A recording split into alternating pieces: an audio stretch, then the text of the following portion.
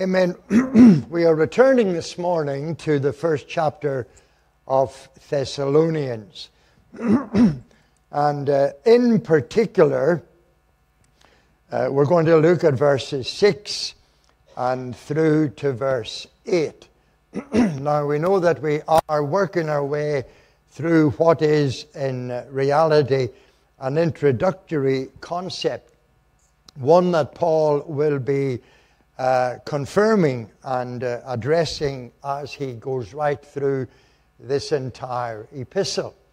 We have noted just briefly that he is compelling those to whom he writes to be concerned about the need to exercise true Christian conduct, that is, to practice what we preach as Christians, so that we're not just full of words, but that we have a life that is exemplified to those around us as producing the fruit of holiness and of righteousness. And as we do that, we have to keep this central theme or thought in mind. And we have noted that at the end of every chapter in the first epistle, the Apostle Paul concludes with these statements relating to the return of the Lord Jesus. Now, Paul in his day was mindful that Jesus would come quickly. And if Paul was in agreement with that concern, how much more ought we to be employed with that concern in our mind and heart today? We look around the world and we don't really need to be told by too many that the return of Jesus is drawing near. It is therefore imperative that we take the time to examine these concerns of Paul and to address them in our own heart and life. Now, as we do, we come back into this 6th verse, where Paul uses this word, "You became followers of us." This is an interesting word. We have already taken note of what the word means. It has in its context and connotation that thought of discipleship, following Jesus. And here Paul is using that in the context of this teaching. You became followers of us and of the Lord. Paul is not prioritizing the walk. He is simply stating a fact. Paul follows Jesus, and those to whom he now writes are following his example, but ultimately they are following the example of Jesus. And that is how it ought to be. We do not build a fan club around ourselves, but we become signposts that others read and learn, and then in turn we point them to Jesus. That is the ultimate concern of living a godly life.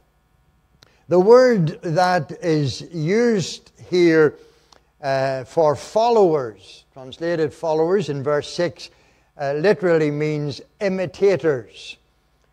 Imitators. And we've asked the question before, if others are looking at us, what kind of example are we giving to them?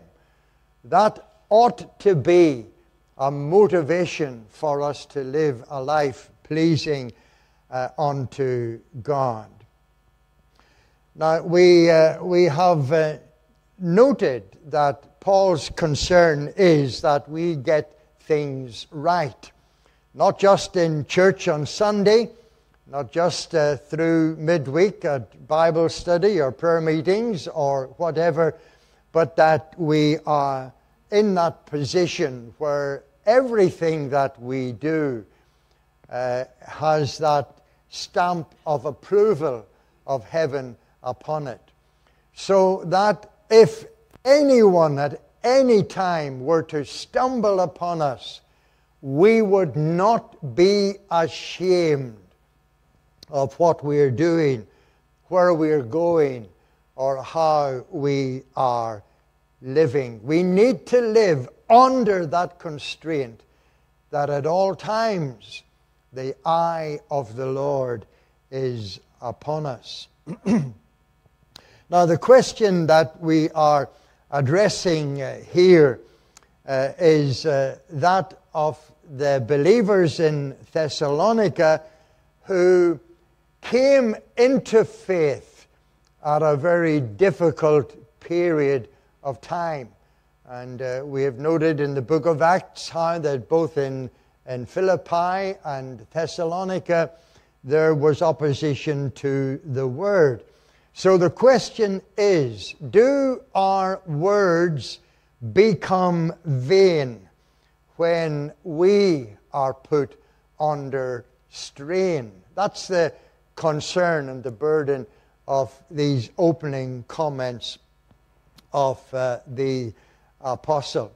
Now, what I'm going to do this morning is I'm going to take you back into the study notes for last week. You probably know that we didn't really get into the study deeply last Sunday. So rather than miss out on that, I'm going to take you back there and we're going to progress forward as we build precept upon precept and statue upon statue until we have a firm foundation. And that's important for us to do. And in order to do that, we're going back into the example of the Apostle Paul. Last week we looked at Paul's commitment. And today we're going to look at Paul's confidence as he commits his whole life and future to the Lord. To do this, we want to begin by going into the Old Testament, back into Exodus chapter 24. Now, we've touched on this in our evening service as we study the book of Hebrews, but I feel that it's appropriate and pertinent that we pull this into our thoughts and use these thoughts as a as a kind of launching pad or springboard into what we want to conclude our thoughts with this morning. The book of Exodus, chapter 24 and verse 3. Now, the challenge of the chapter is set out in verse 1. God said to Moses, "Come up to the Lord, you and Aaron, Nadab and Abihu," that's the two sons of Aaron. Therefore, what we are seeing in verse 1 is the delegated and appointed priesthood. And they are called, along with 70 of the elders of Israel, and they are summoned to the top of the mountain in order that they worship God.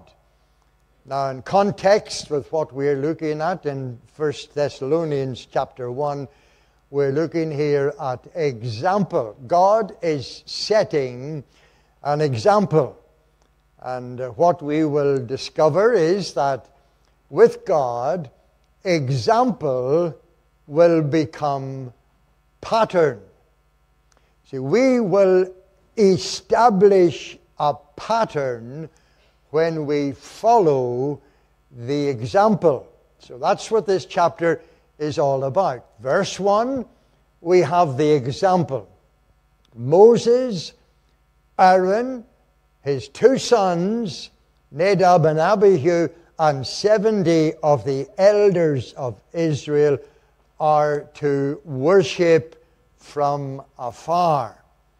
Now we read, and Moses alone shall come near the Lord. So here is the second thought and the second key to understanding this chapter. From worship comes direction. Moses begins in worship with Aaron, his 2 sons, and the 70 elders. And from that worship, Moses is now called to come alone into a more intimate place with God.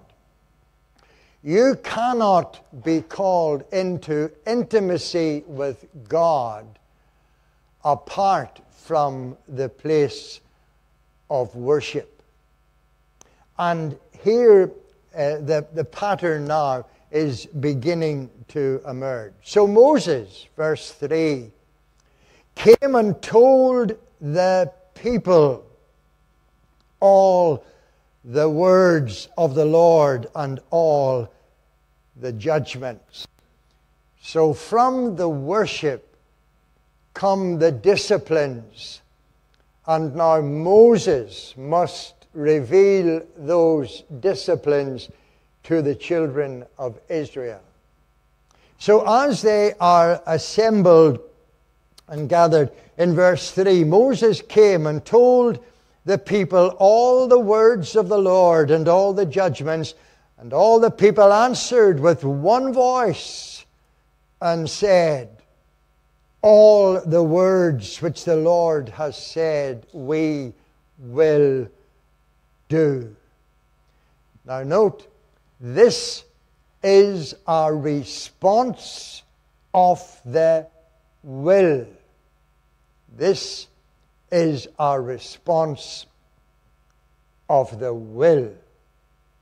But there's something missing at this point. Let me just throw this little thought into your mind, and then we'll proceed to build on this. A young couple standing at the altar, they are about to be joined in holy wedlock. The pastor says to them, will you take this woman to be your wife? Will you take this man to be your husband? And what is the response? I will.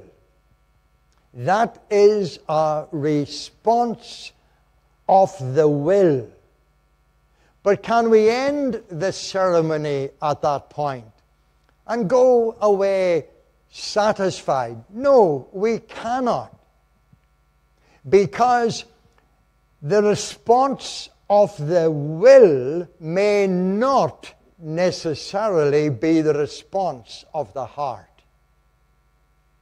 And there is a difference. Now we come back into this chapter. I don't want you wandering off now and delving into your memory and thinking back to your wedding day and all of that. Leave that until you go home this afternoon. Let's go back into this chapter.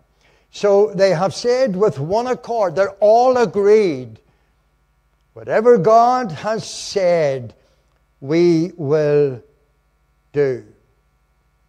Now we'll skip down to verse 7.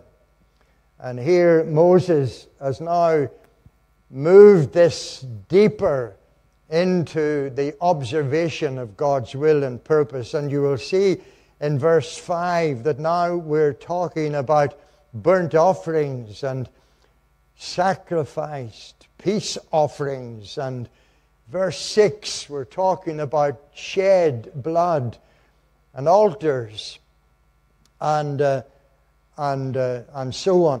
And then in verse 7, here now we have, then he took the book of the covenant. So you will note that the book of the covenant does not appear at this point until after the sacrifice. So we have the giving of the law. We have the words of the Lord delivered and confirmed. Then we have the application of these requirements in the sacrifice. And now we have the book of the law.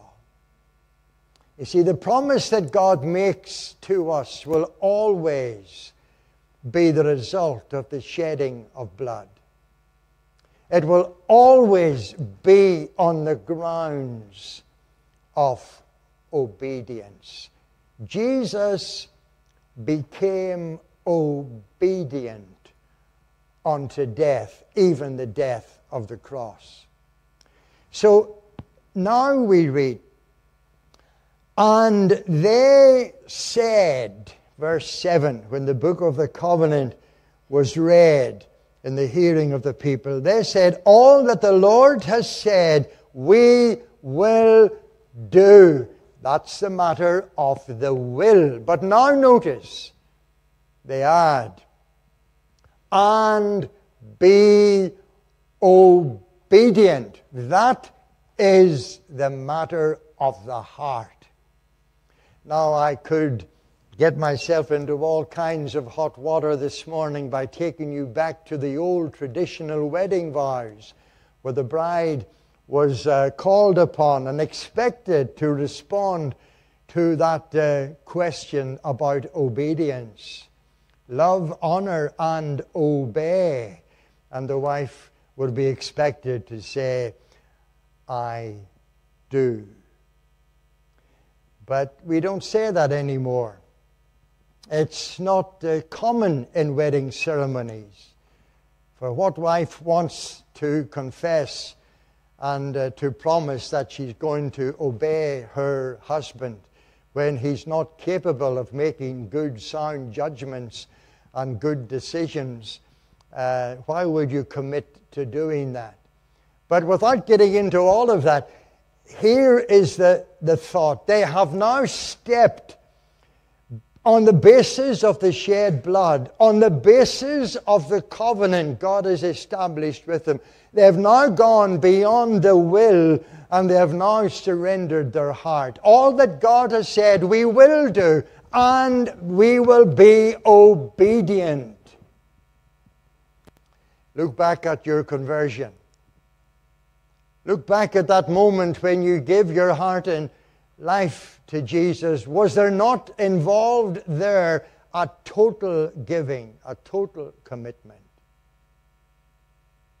How is it today?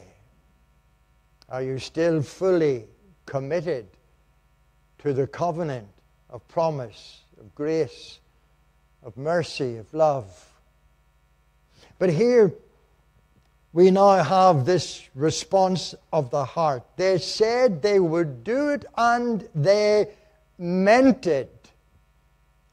But I'm just going to put in brackets there, at that time.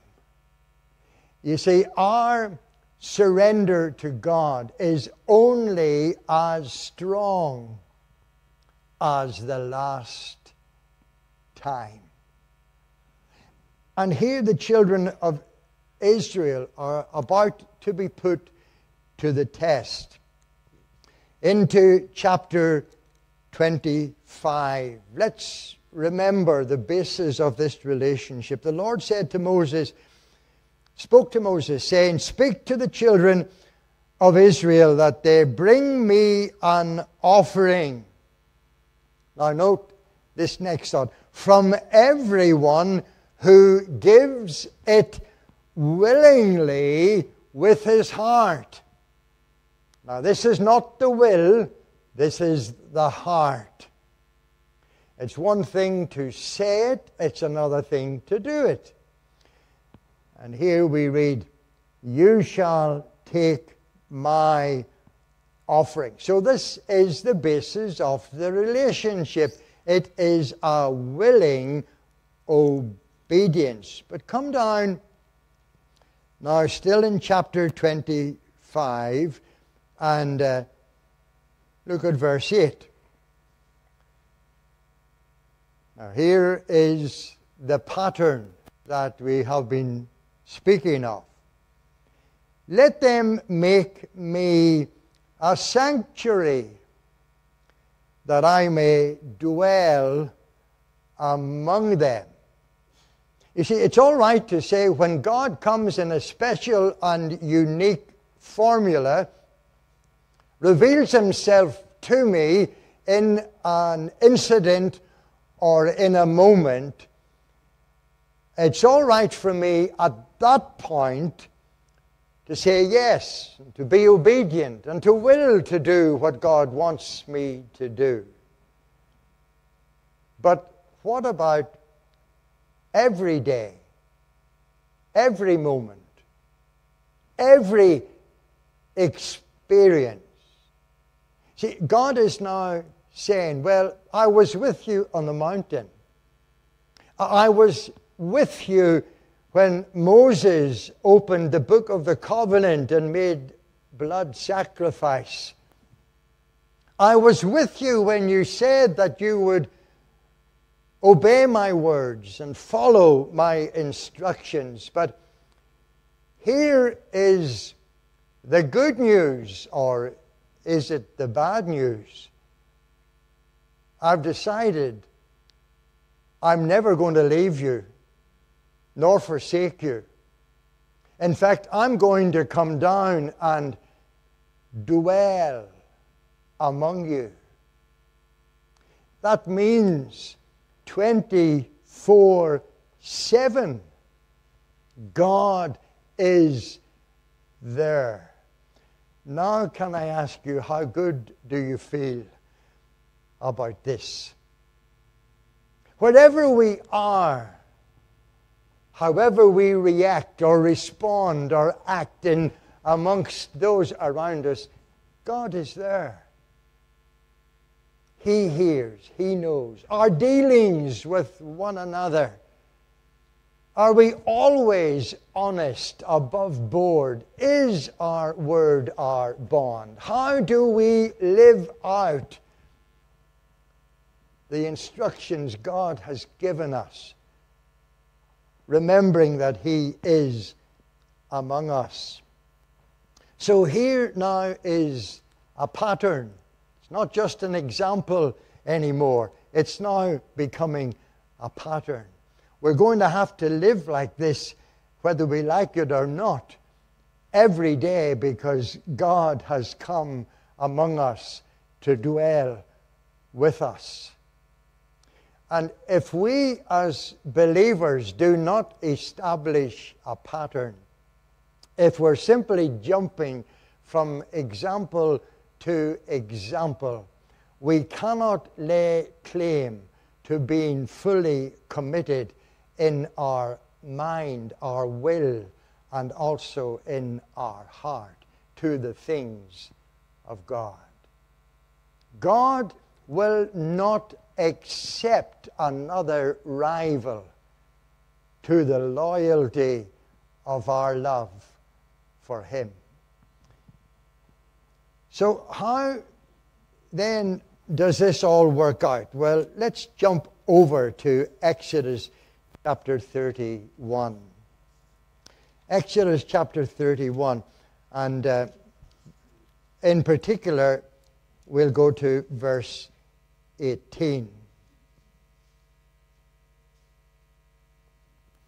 And when he had made an end of speaking with them on Mount Sinai, he gave Moses 2 tablets of the testimony, tablets of stone, written with the finger of God.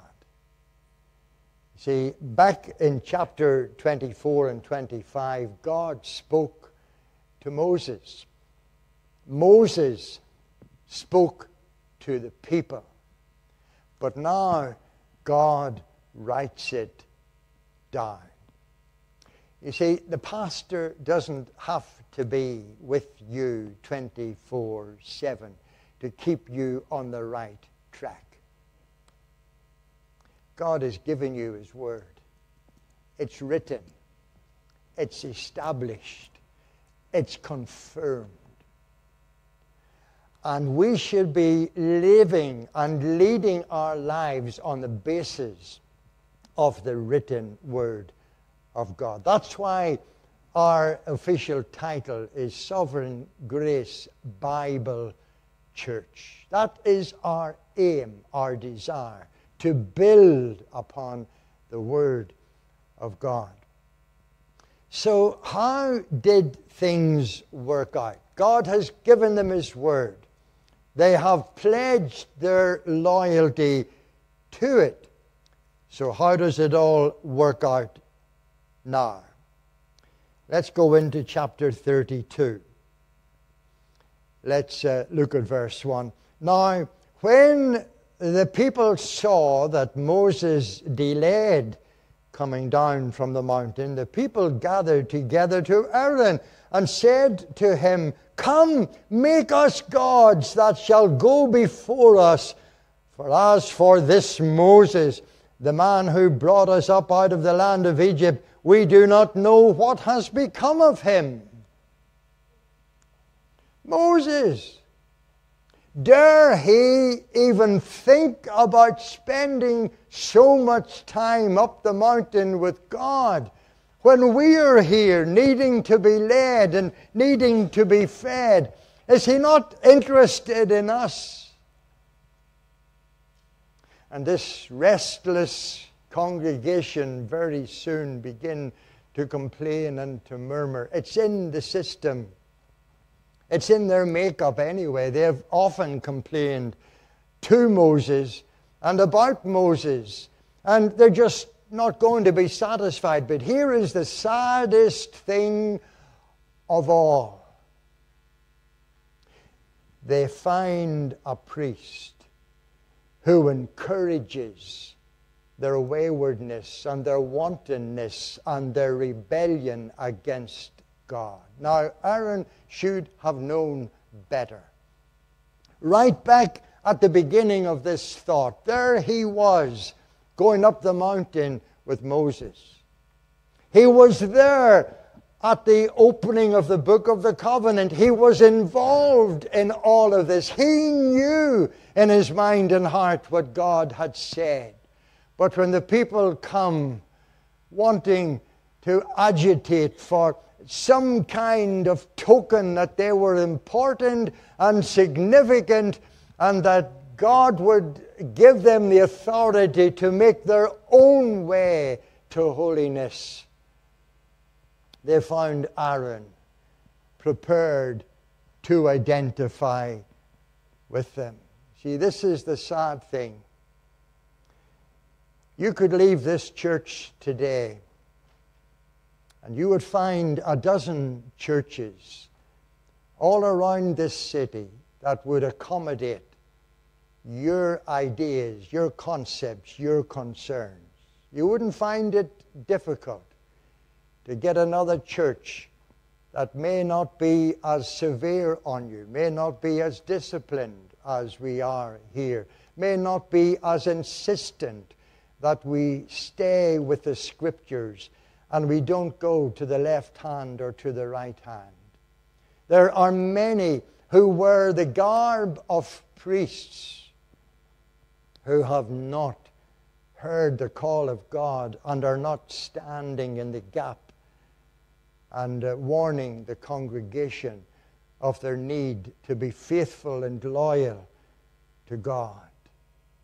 Aaron failed miserably. What a disappointment. What a disgrace. I remember when I was a young man in my late teens in Bible college, we had regular visits from an older gentleman who used to be the principal of the college that I attended. God had used him mightily up in the islands of Scotland in revival. He saw multitudes coming to know Christ in the most remarkable ways. And he would come in and he would preach to the students. He would teach us from God's Word. And I can still see him standing there before the class. And he had one statement that we heard. I think we heard it every sermon that he preached.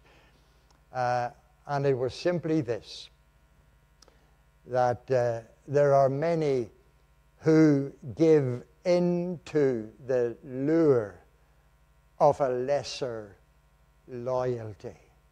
And that's what happened to the children of Israel. They give in to the lure of a lesser loyalty. Their heart and mind was distracted. What about whatever he says we will do and be obedient? That has gone.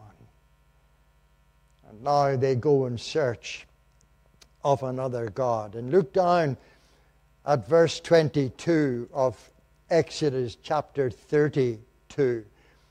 And here we read, "And Aaron said, 'Do not let the anger of my Lord become hot. You know the people, that they are set on evil.'" Set on evil. Now here is the confusion in Aaron's mind. The hotness or the fierceness of God's wrath up against the total wantonness, evil in the heart of the children of Israel. And Aaron is saying virtually to God, let them off with it. Don't punish them, even though they ought to know better. Well, time doesn't allow us this morning to work through to the end of this scenario, of this saga. But the sad reality is that they had every opportunity. They had the example set out for them. That example became a pattern, and even with the presence of God among them, they lose that intimacy with God. Now we're coming over into our thoughts on Thessalonians chapter 1. We still have a little bit of time, so let's just take a little quick look at one or two other concerns this morning. We're going to look at Paul's contentment. Let's go to chapter 4 of Philippians.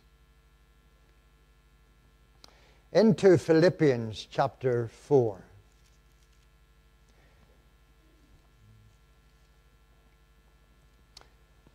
Philippians 4, verses 9 through to 12. And we won't delay our thoughts here. We won't linger for too long, because eventually we're going to get round to this in our Wednesday night studies, and it's something to look forward to. But let's just look from verse 9. In verse 8, I'm not going to read it, but just look at verse 8, and you will see that Paul has gone from example to pattern. From example to pattern. And that's set out in verse 8. "Finally, brethren, whatever things are," and he gives us the pattern that we need to follow. Now, then he writes, "the things which you learned." Now, underscore that word. The things that you learned and received. Now, let me just bring that back into the context of what we have been considering. The will and the heart. Look at that again. You learned and received and heard and saw in me. These do, and the God of peace will be with you. So we're back now to the example that Paul is setting. "But I rejoiced in the Lord greatly, that now at last your care for me has flourished again. Now that's interesting. I'm not going to give you the answer to the question that no doubt is on your mind just now. Was there a time that these Philippian believers didn't take care of Paul, weren't all that concerned about his needs? Or is Paul just feeling a little bit out of sorts, sorry for himself, and having a little grumble? What's really going on here? Well, you'll have to come to a Wednesday night Bible study to get the answers to all of that.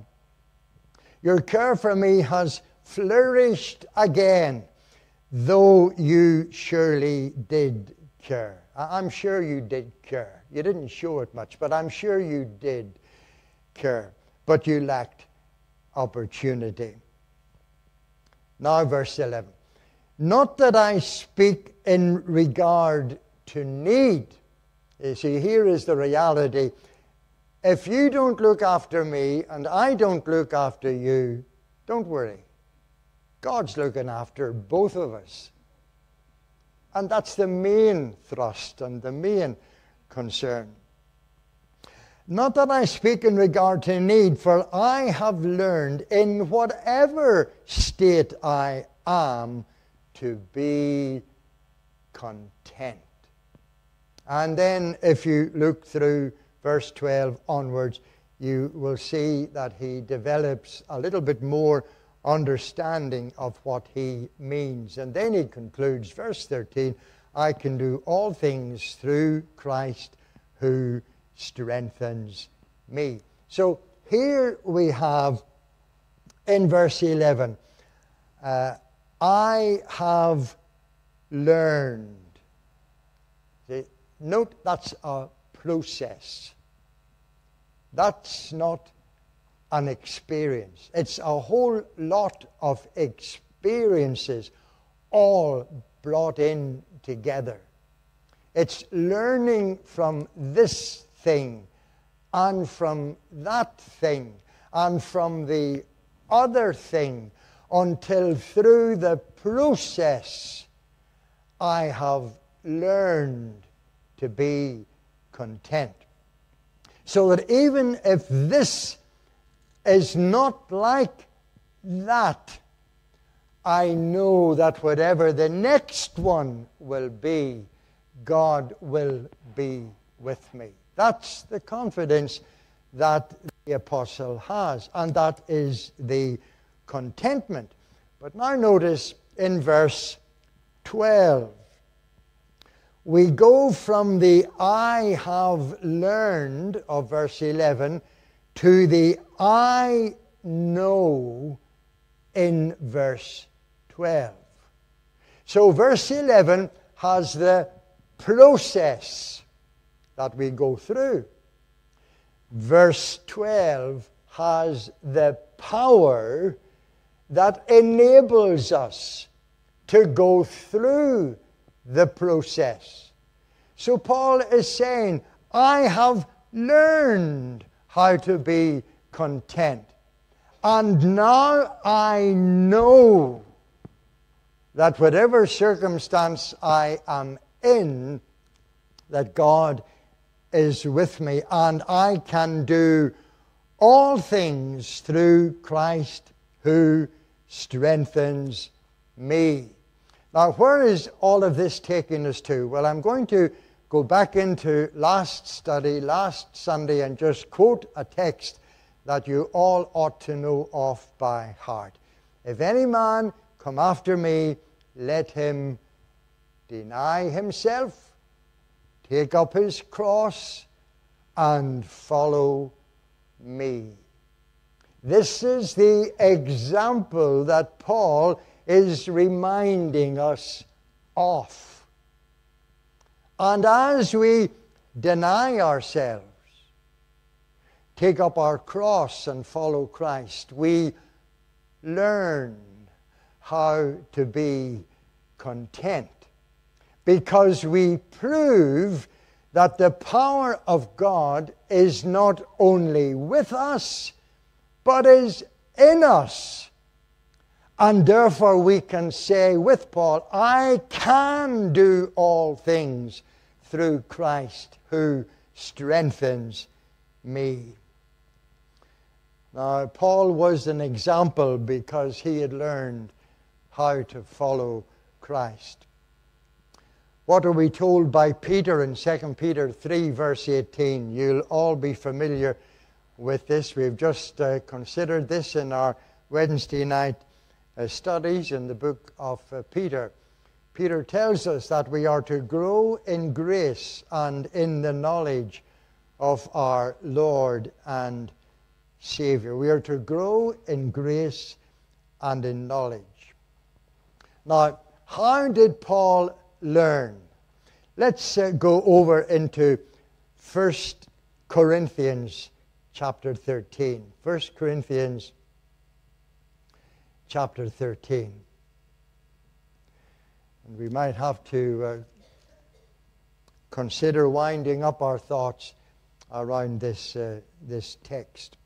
1 Corinthians chapter 13. If I was to ask you what is the most familiar chapter in the Bible, the most well known, you would probably say, well, I think possibly the best known is Psalm 23.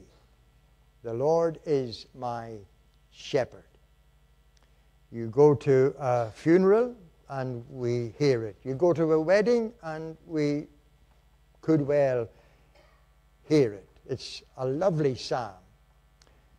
But in the New Testament, I would suppose that 1 Corinthians chapter 13 is one of those chapters that we've all read many, many, many times. Though I speak with the tongues of men and of angels and have not love, I've become sounding brass or a clanging cymbal.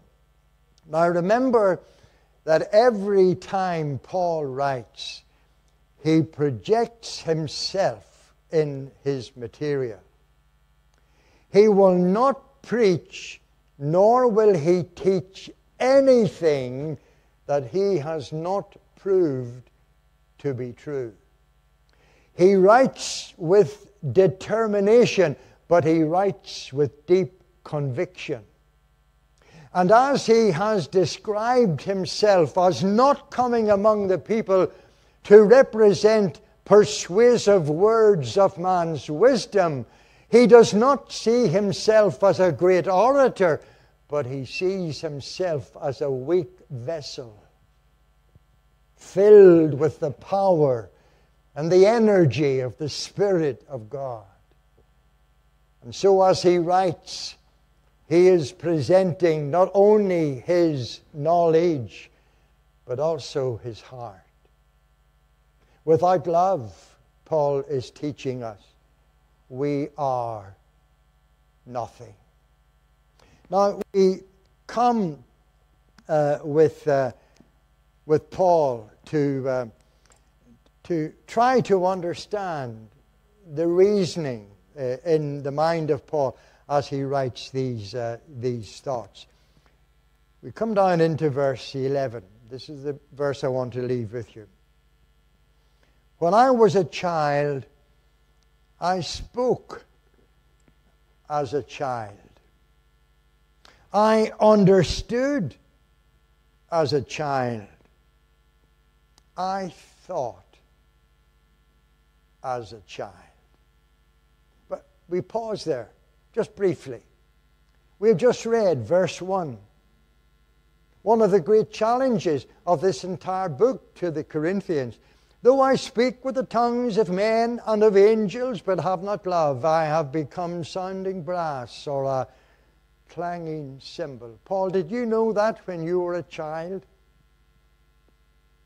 Did you really understand what you've just written when you were a child?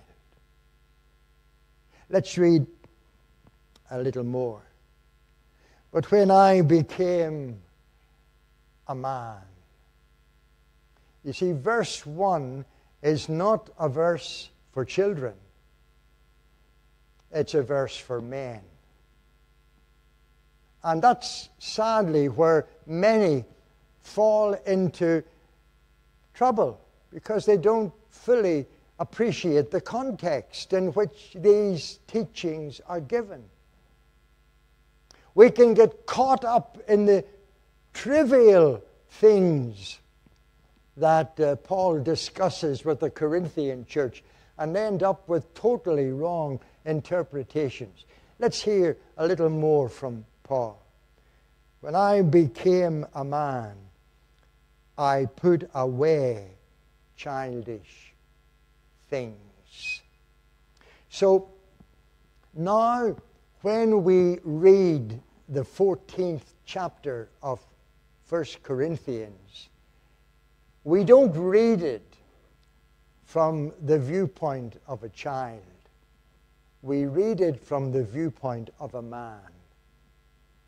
And when we do, we begin to see the proper interpretation of the chapter. But here is the point. Very sadly, there are many Christians who just never grow up. They remain, as it were, children. They don't know anything about deny himself or herself and take up the cross and follow me.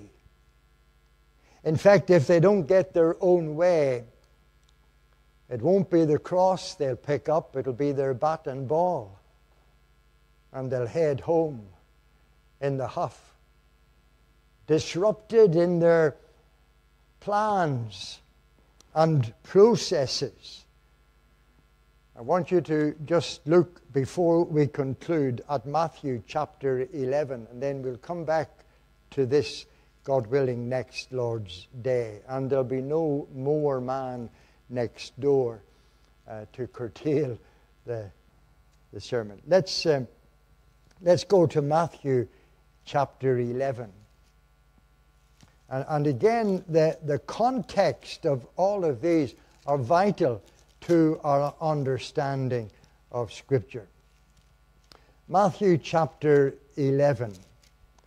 And we want to just look at verse 16.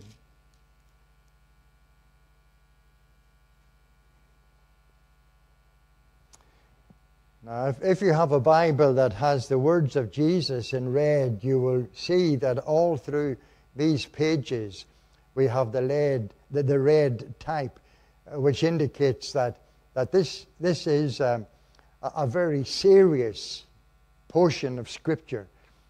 Jesus is speaking directly to us, and we have to listen.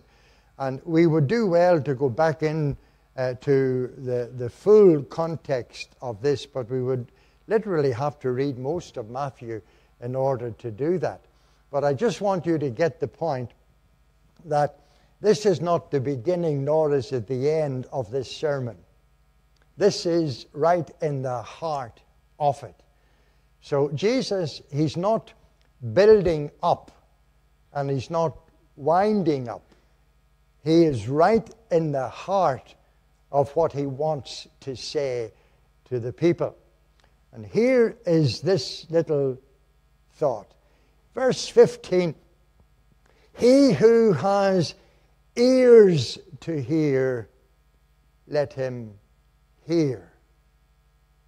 He that has ears to hear, let him hear. In other words, you're not all going to understand this.